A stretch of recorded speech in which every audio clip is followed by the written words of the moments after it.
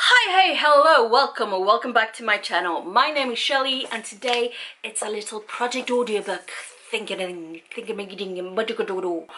blah blah blah. I don't know what I'm saying. So this video might very well be a rambling of absolutely nothing, but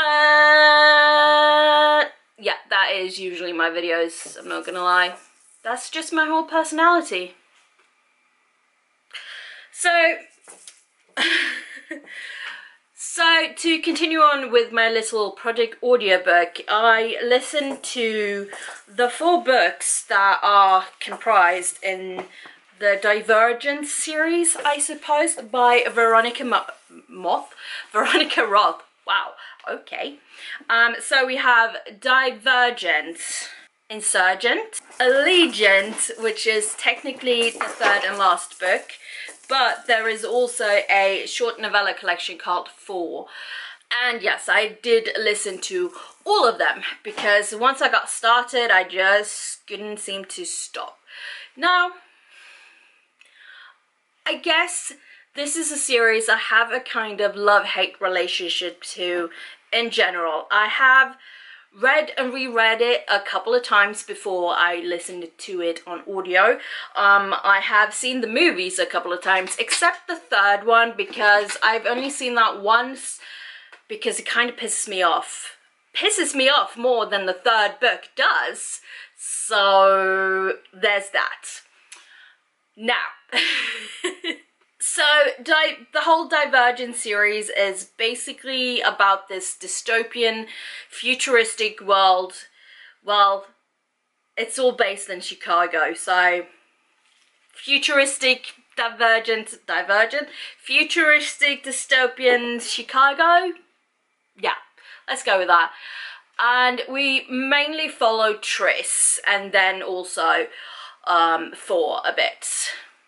But Tris is the main voice of reason. She's not a voice of reason. Why did I use those words? Well, Divergent is basically a series about a society divided up in factions. And then a girl who doesn't really fit into any of them.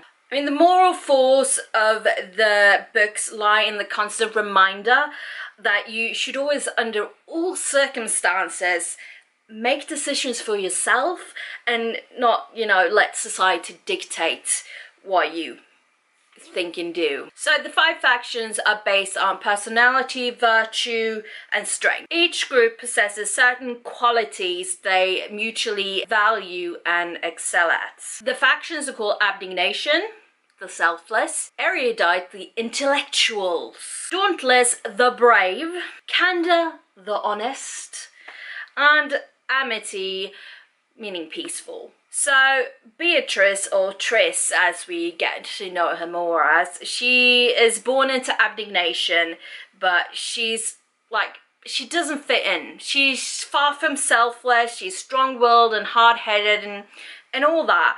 When she receives this result for her aptitude test, she learns that she is divergent, meaning she doesn't really fit into any of the factions that they know. Which in turn, when it's her choosing day, means she kinda chooses a different faction to the one she's grown up in, to the one her parents are certain she will choose, and everyone else basically, because apparently you just go that way. You very rarely leave abnegation. I've always kind of liked the action-paced easiness of the books, but there are certain things I think the movies did better than the written page.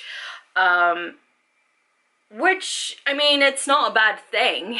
It just means the movie improved on the book a bit. And I know, like, a lot of people refuses to read the 3rd book because it's the hate object of everyone. Basically, most people hate the 3rd book because of how it ends, because it doesn't end the way you think the series should end or would end if it had been a different series. I mean, it makes sense, the ending, but also I think they could have solved it by communicating. Yeah, more communication maybe would have sorted that ending out, but yeah, that's just my opinion. But it does kind of work for the kind of characters and the way the story progresses from book 1 and onwards. So yes, it doesn't mean I like it, but I get it. This isn't a review of the books. This is just me rambling on because that's what I do. So my opinion of the audiobooks. Well, they were very quickly finished. I don't think I have a big opinion about them, to be honest. I think I would still prefer reading the books rather than listening to them, but I didn't really find any fault in the audio narration. I wasn't particularly fond of the male person. I wasn't fond of the guy who narrates Thor's perspective, but that's just I don't know. I mean, it wasn't bad, it just wasn't up to what I wanted to hear. I don't know. I kind of always picture Thor as Theo James, so, you know. It wasn't bad, but I wouldn't listen to it again. I would much rather like just read them physically if I were to reread them, which I probably will at some point, just not anytime soon, I guess. So yeah, that was my weird rambling of my experience of the audiobooks for Divergent. It wasn't bad, but it wasn't great either. Thank you so much for watching. I shall see you all next time. Until then, take care. Bye-bye.